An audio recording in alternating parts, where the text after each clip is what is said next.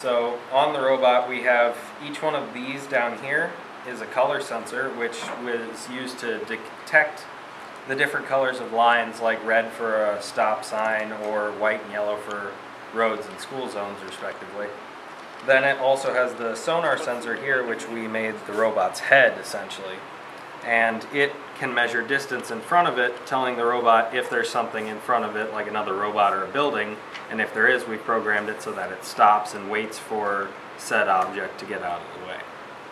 And then it's got two motors on either side for maneuverability, and the main component here is essentially the brain, which controls the entire functions of the robot based on our programming.